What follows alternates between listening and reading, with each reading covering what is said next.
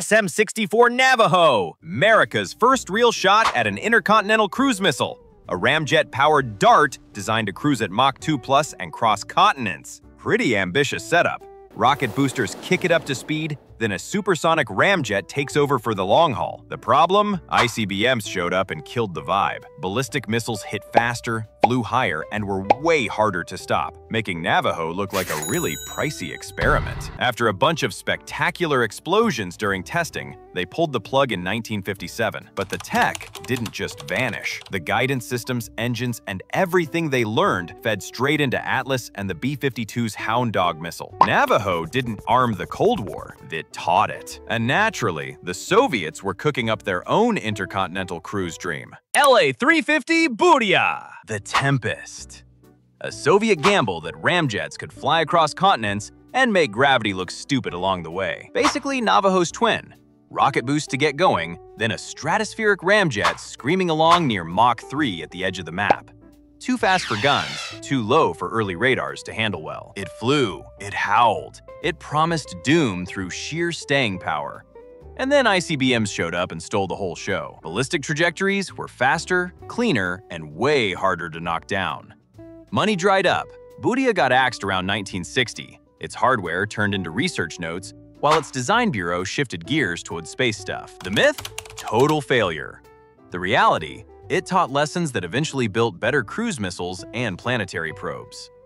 And while Burya chilled on the test range, America was cooking up something louder than plans and hotter than sanity should permit. Project Pluto, the missile that wanted to turn airflow into fallout. The concept of a wingless cruise missile, SLAM, boosted up to speed, then let an unshielded reactor superheat the incoming air for Mach 3.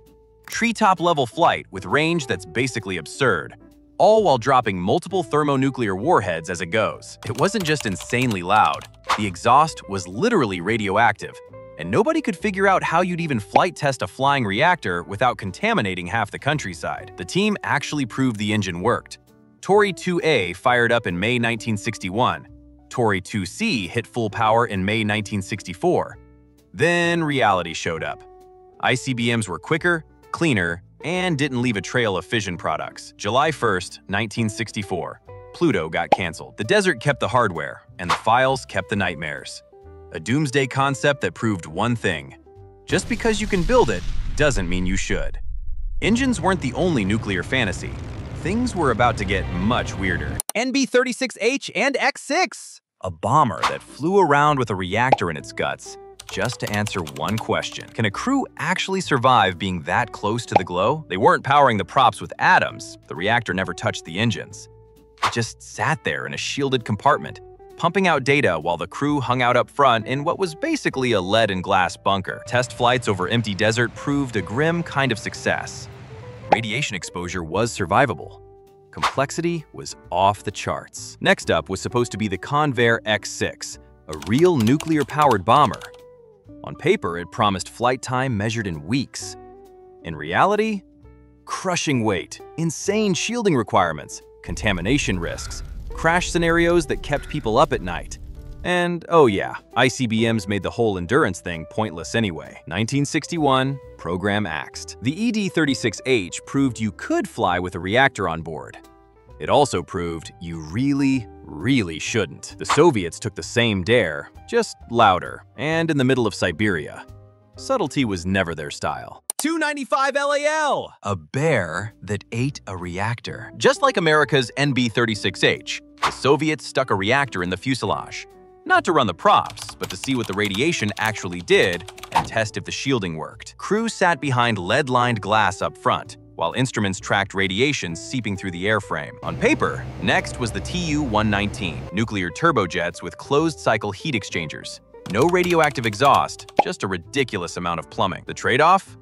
Insane weight versus survivability, plus crash scenarios nobody wanted their name on. Then ICBMs showed up with way simpler ways to deliver terror, and the bear quietly retired its reactor experiment. The whole thing proved two things. Yeah, you can fly with a reactor on board, and no, you definitely shouldn't build a war strategy around it. Deterrence through weird science experiments, not actual combat sorties. While airborne reactors were losing altitude, Britain was perfecting something it was never ready to use.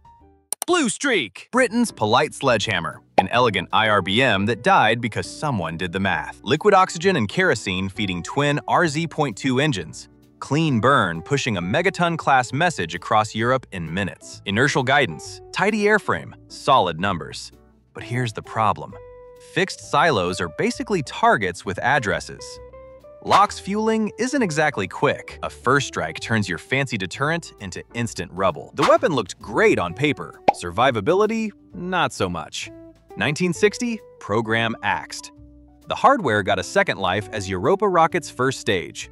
Good engineering recycled into space dreams. The myth? Britain chickened out. The reality?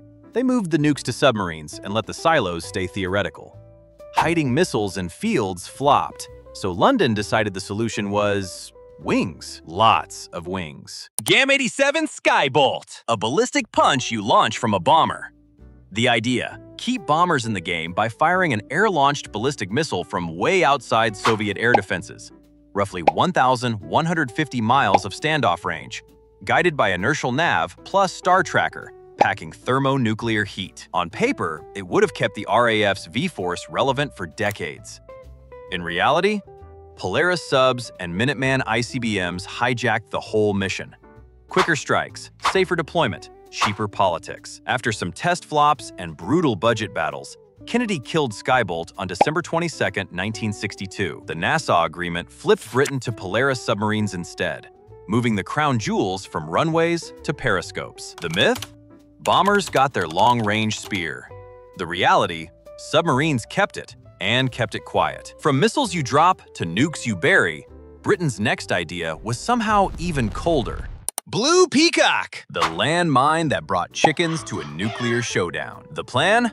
Bury 10-kiloton nuclear mines across West Germany and blow them by wire or 8-day timer if the seized came rolling through. Originally called Blue Bunny, seriously, each device weighed about 7.2 long tons, basically a steel coffin with major diplomatic baggage. The problem? Winter. Bury a bomb and it gets cold. Cold mechanisms might not work. One brilliant solution someone floated? Seal live chickens inside to keep everything warm for a week. When this got declassified on April 1, 2004, everyone thought it was a joke. The National Archives had to clarify, the civil service does not do jokes. Engineers looked into less insane heating methods, but politics, fallout concerns, and the whole nuking allied territory thing killed the vibe. February 1958. The MOD's Weapons Policy Committee shut it down. The prototype, minus its core, ended up in a museum, and the chickens went back to just being chickens. Burying nukes got messy, so America pivoted to the "let's just swat them out of the sky" approach. Nike Zeus, swatting meteors with a stopwatch and a nuke. Built to catch incoming ICBM warheads, Zeus stacked massive interceptors, even bigger radars, and lightning-fast calculations. It even made headlines. From Kwajalein, a Zeus variant tagged an Agena D satellite in May 1963, America's first legit ASAT proof of concept. The myth? Deploy a shield, sleep soundly. The reality? Decoys, chaff, and sheer attack volume turned interception into a coin flip, while costs went through the roof. January 5, 1963, McNamara killed Zeus deployment and shifted focus to the follow-on Nike X instead. Zeus didn't just disappear, though. Chunks of it stayed operational as an ASAT system, Program 505, and the atoll turned into a permanent test range. The tech lived on in phased array radars and nuclear-tipped intercept logic, the awkward foundation of early missile defense. It wasn't a city umbrella. It was a prototype for reality checks, proving that offense scales way faster than defense budgets ever will. From chasing warheads to hiding them in the waves and the wind, the Navy's next play pushed the timeline too far forward.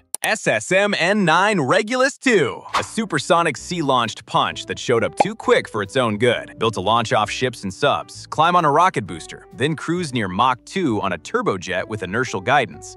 No radio signal for anyone to jam. Range? Around 1,000 nautical miles of serious trouble.